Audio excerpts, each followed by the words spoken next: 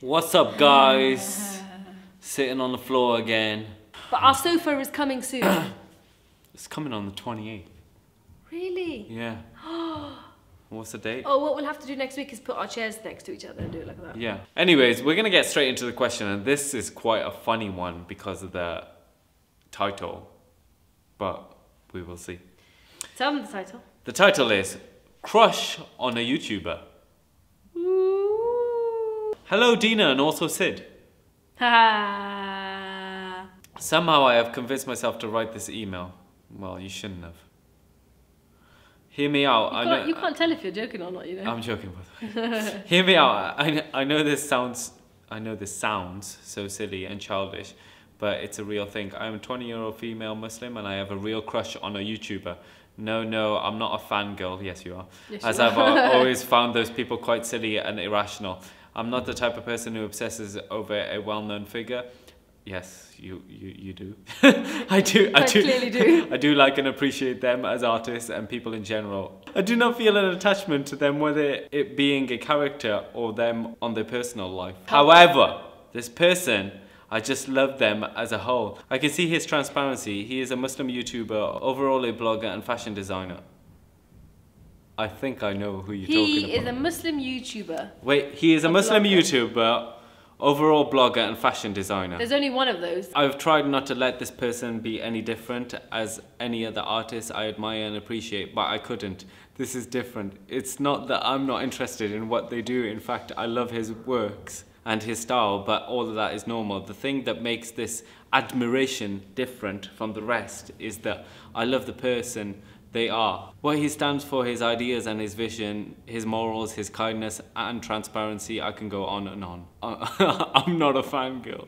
I see this person, I have a curiosity. I want to know them in person, I want to talk to them for hours. He has a beautiful mind and I want to get... Wow. And I want to get to know him. I want us to be life partner friends. Life partner, I've never heard of that one. I haven't heard of any of this. But all this seems so impossible as I'm on the other half of the world and he literally doesn't even know I exist. The only hope I have is we are meant to be, by the grace of Allah, we will be. I thought I would write to you guys so that maybe, just maybe, he will see this email. I would really appreciate your advice to me. Please know this is not childish fangirl type of thing. I hope I don't come across as one. Love you guys. You always make me stupidly smile at my screen.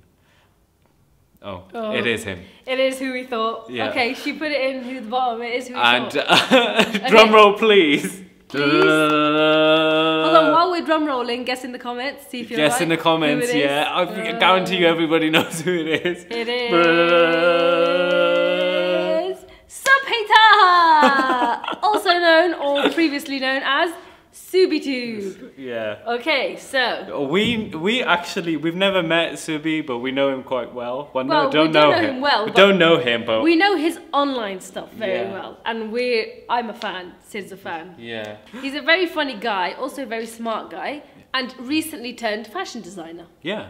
Or not recently turned, but recently just launched. And fashion. this line was pretty Yeah, cool. it was pretty cool. Did you know what, Subi? I bought a piece from your line, Yeah. but I forgot to collect it, and they sent it back to you. Yeah. So don't worry about it. Just it's all right. Don't worry. If you want to send it out again, go ahead. If you don't, then don't worry about it. So, this is really funny because in the beginning of the email, you really did sound like a fangirl in denial. You are a fangirl. No, but then towards the end, I was actually convinced that, okay, so what she means when she says she's not a fangirl is she's not like, oh my God, Sibi. Like, she genuinely appreciates him and his character, and she takes him, do you know what I mean? Oh, I know. That's No, what she okay, means. you're not a fangirl. You are In love. obsessed and in love. You are in love. You're in love. But what I would just like to say, the first thing that came to my mind is the part in the email where you said, you know, you're not fangirl, but you just really love his character, his morals and everything. You feel like you really know him and things like that. I just want to put this out there. You definitely do not know him, not even a tiny little bit.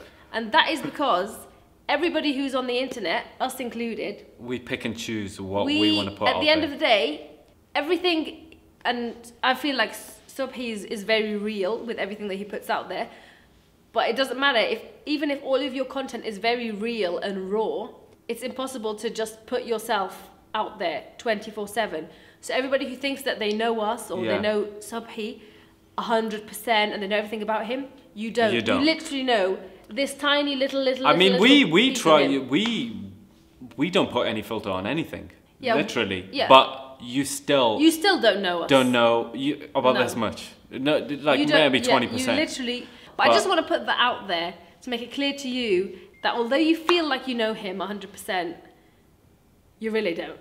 Yeah, no, that's probably agree. Yeah, of course he would agree. Really? How could you not agree with that? Because everybody picks and chooses what they want to put online. Yeah, no, but I mean, but for example, okay, picks and chooses, but loads of people like to put majority of bloggers put just the good, but a lot of people like to put the bad and the good to show people the reality. But the problem is... But the point is, even if you show the good and the bad, it doesn't mean that you guys still know us. Trust me, no YouTuber, no social media person puts the bad out there. And I mean the bad. Yeah. See, they can put the bad out there, but it's not really the bad. Actually puts out like the bad. I have an anger problem. I have anger issues. And you would never see, like, you would see that a little bit.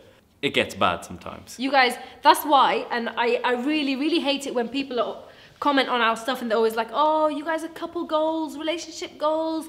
And I'm just literally thinking, like 10 minutes ago, we just had the worst argument ever. Overall, in general, Sid is great. He is a great husband. He is a great dad. He is all those things. But there's also the side where he's fucking shit. Yeah? That you guys don't see. Wait. But there's two sides to the story. You're fucking shit too. Yeah, obviously. But I'm not as fucking shit as you. No. You're way more fucking. No, you're way fucking shit. Worse. You're way shit. The problem is, right, is that it's different because this has gone off topic, but I just want to say this. No, she needs to understand this. I express myself in a different way. As a man, violence. That I have violence. No, I physically express myself, and that's how I've always done it. Because which is bad. It's not good. You need to learn to control. Listen. Look, he shoved me. Yo, back off. He shoved me. Look, I had a pretty violent upbringing. No, I'm not saying from my parents, just like school. In school, it was very violent. Sid was always in fights and like all the time. I only learned to use my mouth like the last 2 years of high school. You know, the last year maybe, not even that. After high school, I don't even know. But if anybody would say anything to me, it was a fight.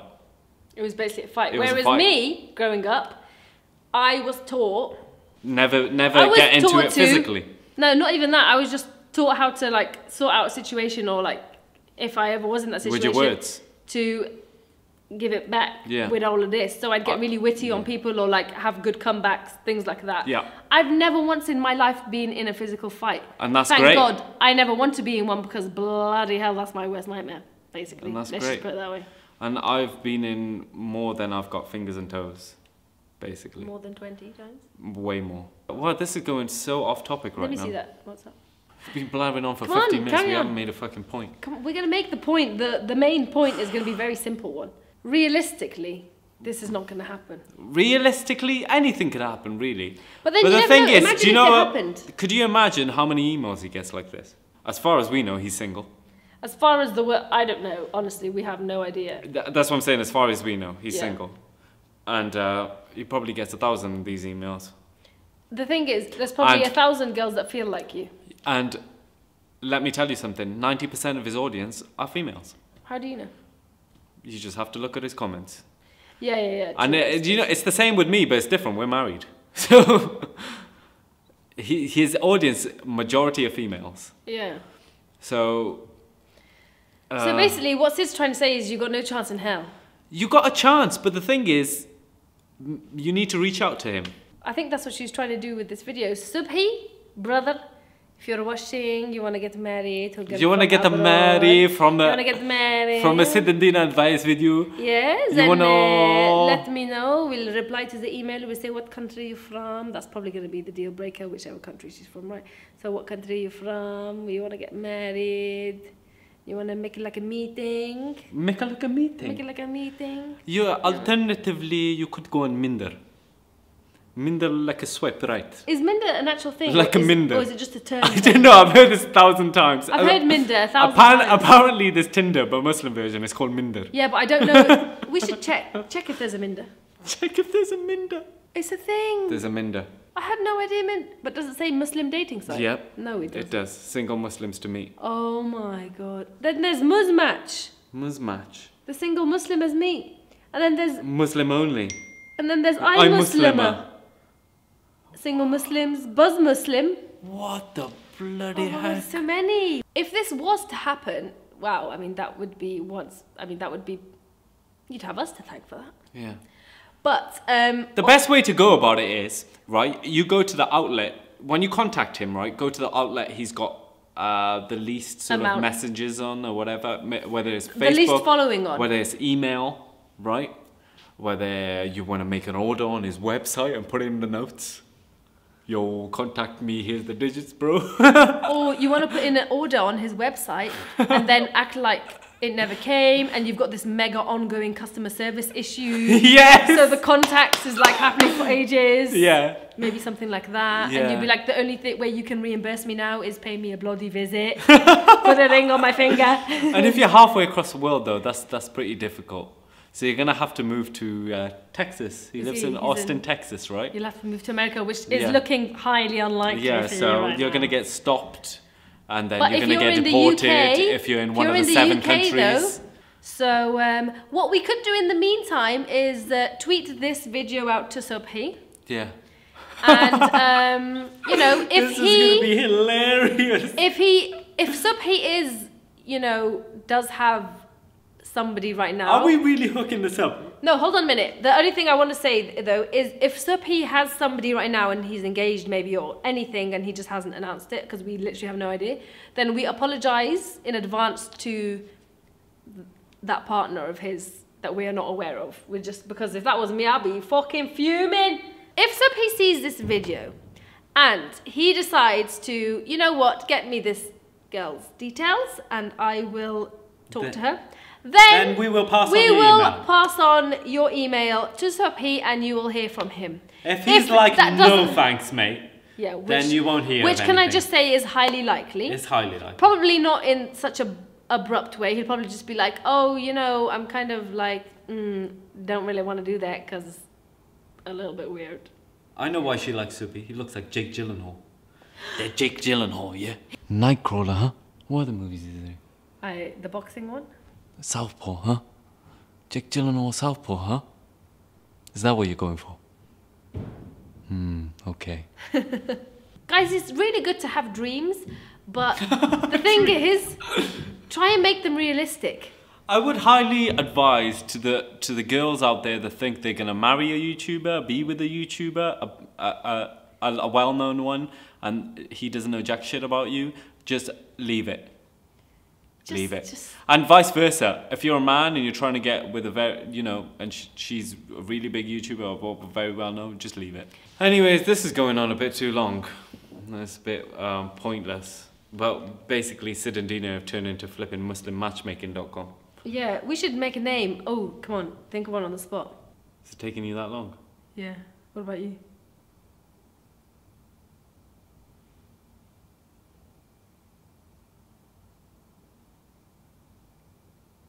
Oh, I can't think of a good one. Yeah, me neither.